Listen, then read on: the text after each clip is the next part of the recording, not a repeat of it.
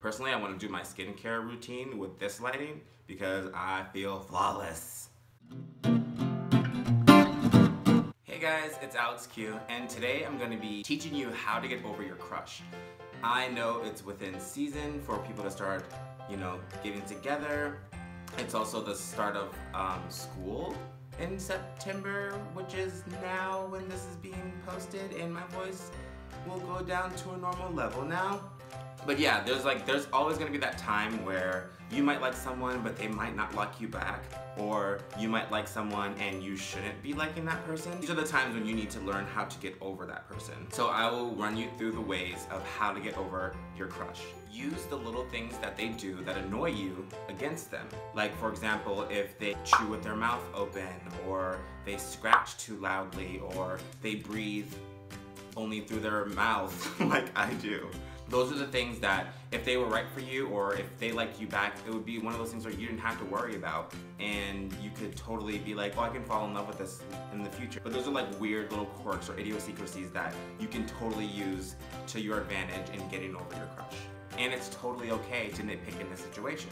The best thing about getting over something is that everything that you use against them, you don't have to feel guilty about it. Another way to get over your crush is imagine them trying to take away your rights and give out really crappy health care and take advantage of people and pardon the most racist, fascist type of people. And also just try and imagine this person grabbing you by the pussy. Another way that I think helps trying to get over your crush is imagine their face, their beautiful, maybe beautiful face, as a poop emoji. Now imagine them eating the poop emoji. Now imagine that poop emoji eating their face. Personally, these might not help you, but I think the first one may.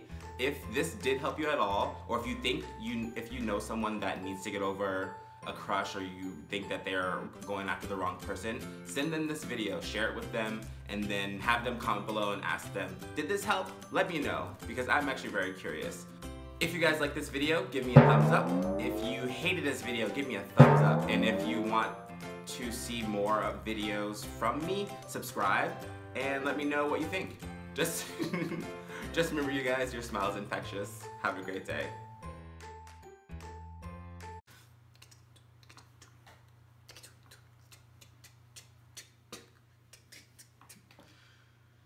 Is that dancing?